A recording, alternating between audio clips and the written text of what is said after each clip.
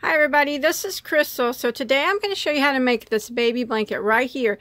It's approximately 30 inches by 36 inches.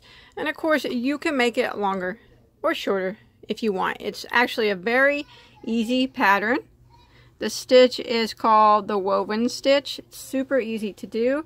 It's got some picots around, all the way around it. I think made a nice little delicate touch to it. I think it turned out nice. I love the yarn and the striping effect. So let's go ahead and get started on it. Okay, I'm going to take a moment to ask you to please not forget to like and subscribe to my channel if you haven't already. That way you never miss a tutorial that I put on.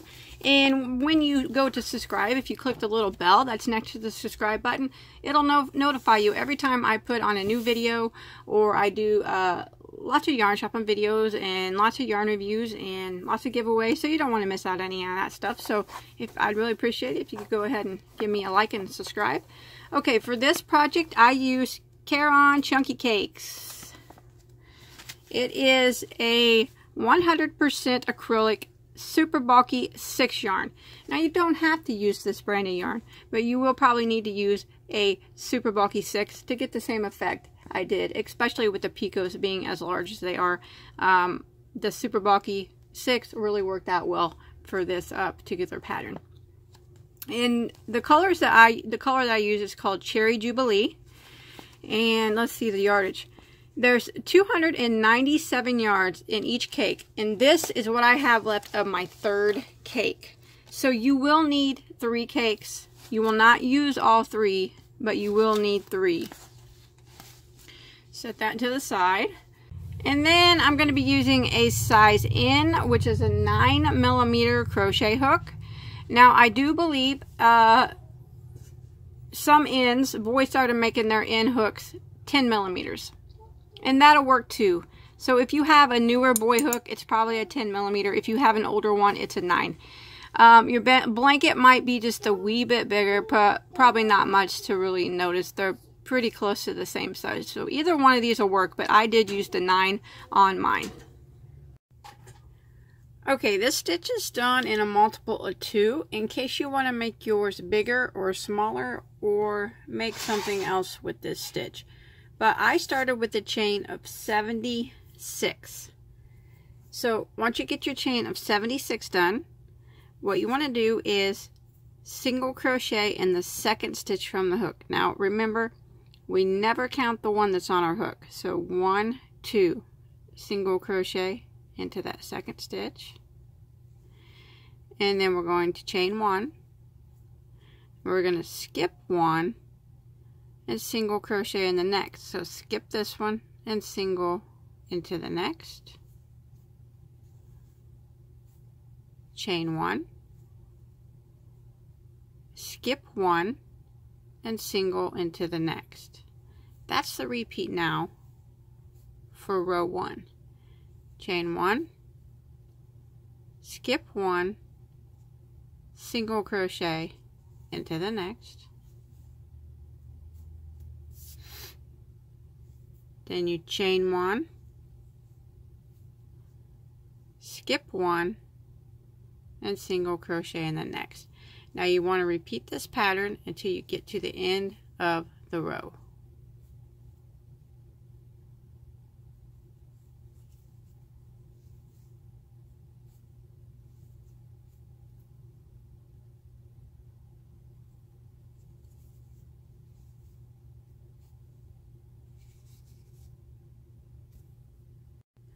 Okay, I'm coming to the end of row 1.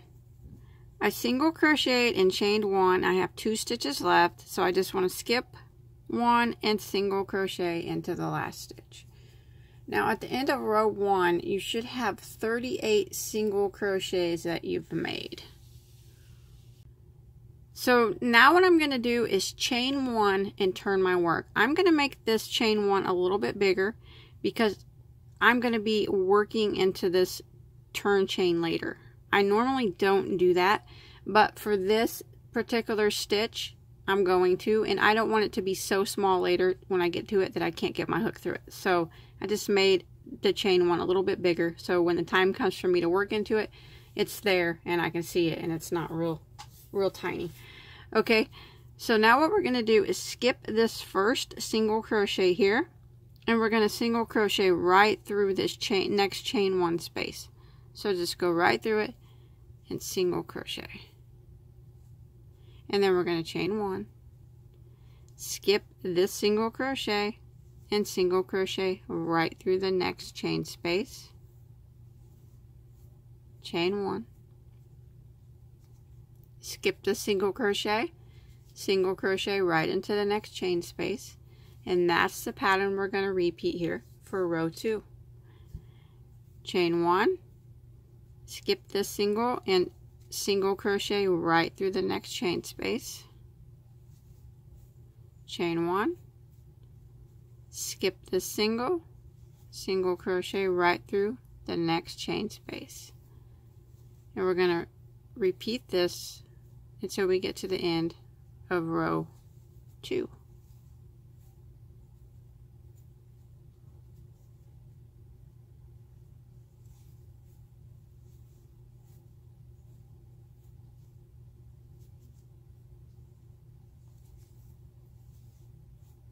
Just like that. Okay, I'm coming to the end of row 2, and I did single crochet in my last chain space, and then I chained 1. Now I'm going to end with a single crochet right here in this turn chain here. Sometimes it's hard to see, but it's this little chain here on the end. Go right through that.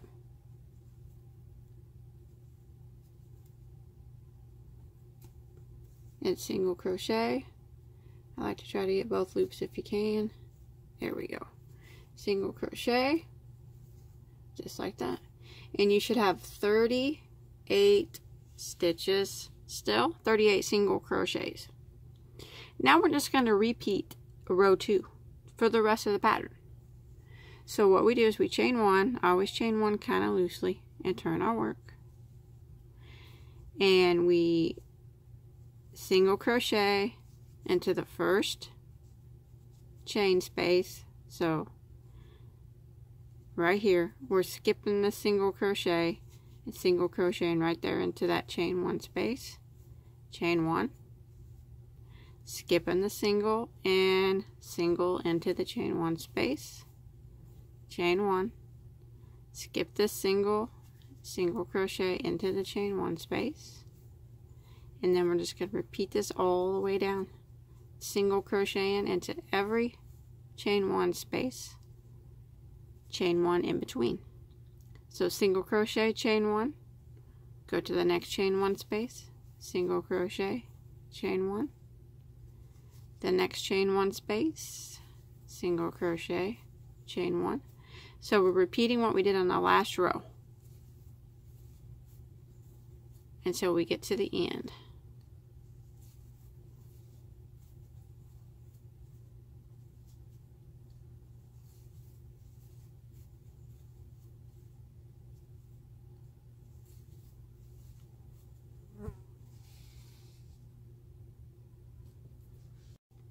And again, when you make it to the end of row 3, I just did a single crochet into my last chain 1 space, and then I chain 1, and we're going to end with the single crochet into this chain 1 right here, this chain 1 turn chain. So go right into it.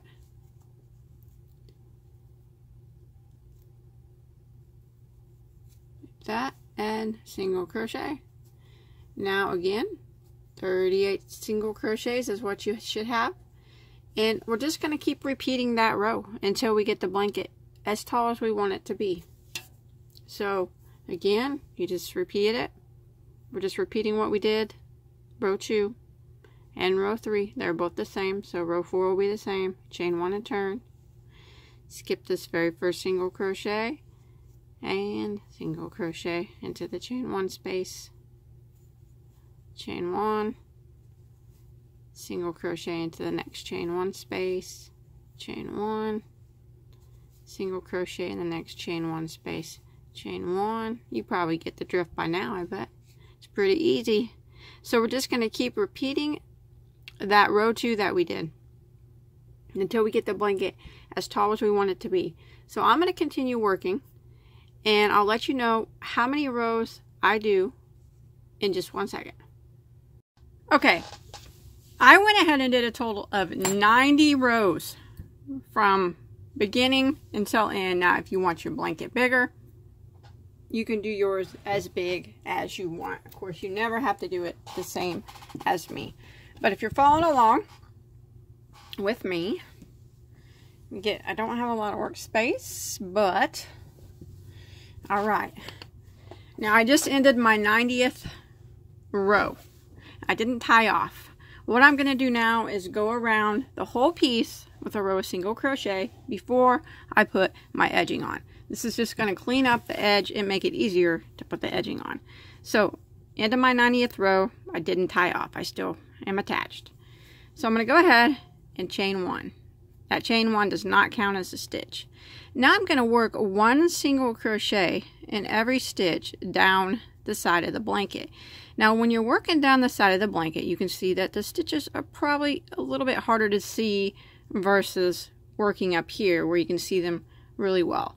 So I kind of put 1 at the end of every row. So right here,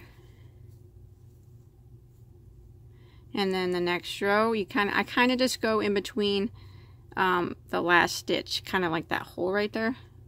That's kind of where I do my edging stitches. Right here, you'll see a hole next.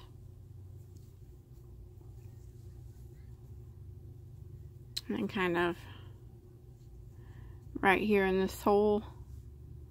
It's kind of just going in between the last stitch and the second to the last stitch, I guess. That's kind of what you're doing. Or just kind of do your best, the best you can to try to get 1 stitch at the end of every row. It's not going to be exact.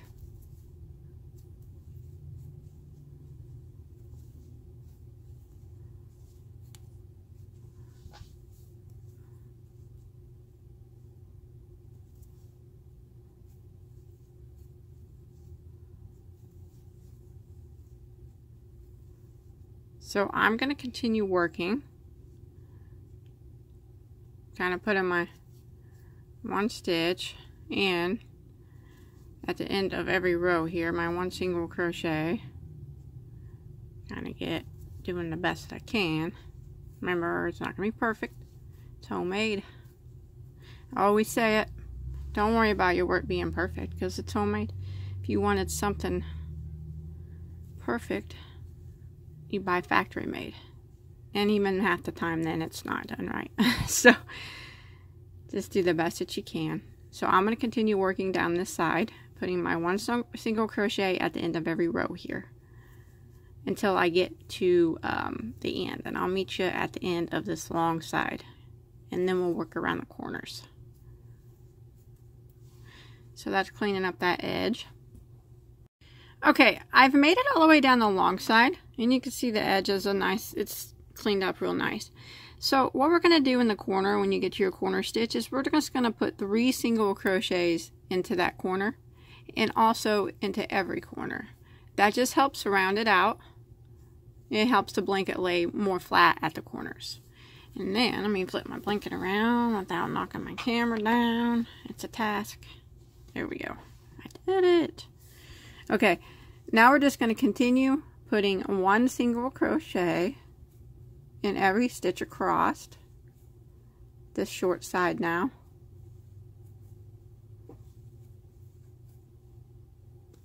Until we get to the next corner.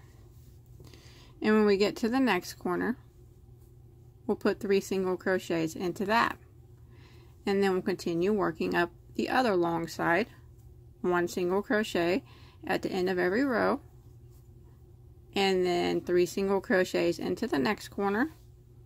So basically now we're just going all around the blanket with a row of single crochet, putting 1 single crochet in every stitch and 3 single crochets at the corner. Remember, when you get to this other long side, just try to put 1 single crochet at the end of every row. So we're going to go all the way around, 1 single crochet in every stitch, 3 in each corner until we get back to our starting point. Okay, when you make it up here to your last short side, this is my last row that we just did, and I put, let's see, 3 single crochets, I think, here in this last corner. And I only had 2. I apologize for the angle. It's so hard for me to get a good angle on a big blanket. But 3 single crochets into that last corner, or the third corner, I'm sorry. So we're working at the top here, or on the top. Right over here is where we started. Started going around the sides. What you want to do for this is you just put 1 single crochet in every stitch and in every chain 1 space. So you just go into the chain 1 space and into the single crochet, into the chain 1 space, and into the single crochet. And you just do that until you reach the end to where you started.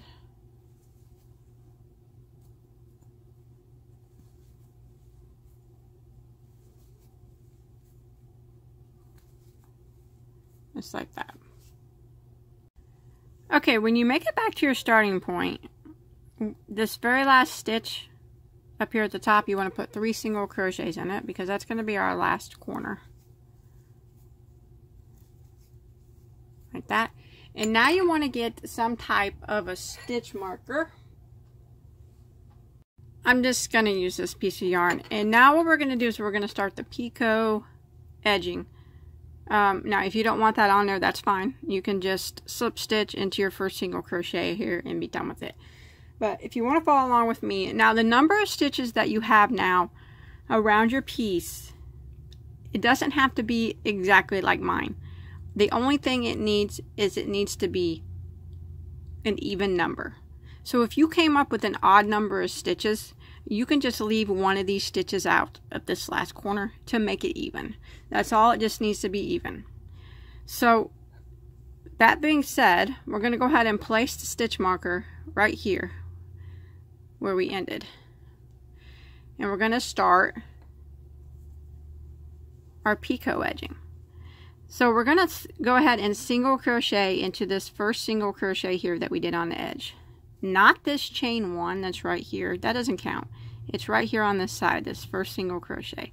So go ahead and single crochet right into that. Like that.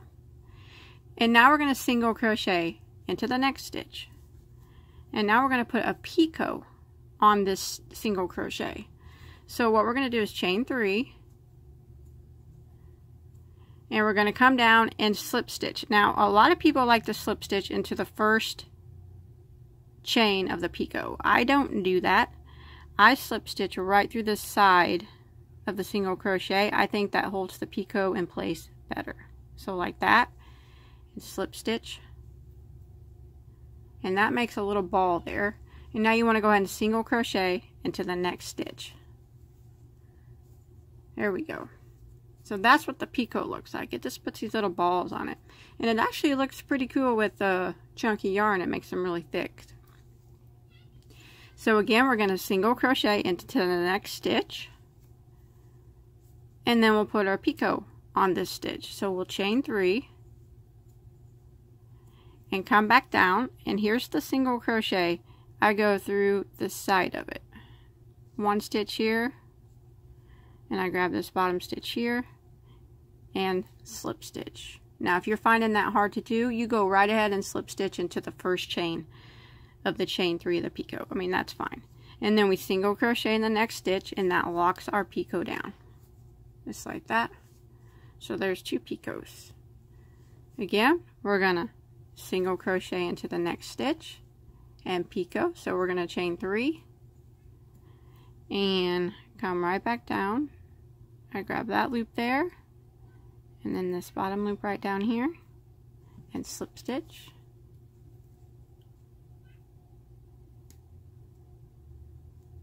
And then my yarn split. And then we single crochet into the next stitch and lock that picot down. And that's what we're going to repeat all the way around until we get back to our stitch marker. So single crochet again into the next stitch, and then we picot 1, 2, 3, slip stitch, and single crochet in the next stitch to lock that picot down. Single crochet again in the next one, picot, and slip stitch right there after that chain 3, and single crochet in the next to lock that picot down. So that's what it starts to look like. And we're going to do that all the way around, even around the corners. There's nothing special that we do at the corners anymore. No more extra stitches. We just picot right around them in the same manner that we're doing this. So I'm going to keep working, and I'm going to go all the way around my piece doing these picots until I get back to my stitch marker. Okay, once you made it all the way around with your picots, what you want to do to end it is slip stitch into your first single crochet. I had a stitch marker somewhere, but I lost it. But anyway, so slip stitch into the first single crochet that you made, and then tie that off and hide your tails, and that is it. I don't have a lot of room to show you, but I will take a picture, put it at the end of the video and at the beginning. I think it turned out really pretty. I love the color of the Caron cakes, and that picot around it just made a nice added detail there. So that's it. That's all there is to it. Very easy baby blanket. It turned out very nice. So I hope you enjoyed my tutorial. Please don't forget to like and subscribe to my channel. If you haven't already, I'd really appreciate it. And don't forget to check out my other tutorials. I have hundreds of them, and I got some yarn shopping videos and yarn reviews, all kinds of stuff for you to enjoy. And if you make this or anything else, don't forget to post a picture on my Facebook page, because I'd really like to see it. I'll put a link to that below in the description box. And until next time, have a good day.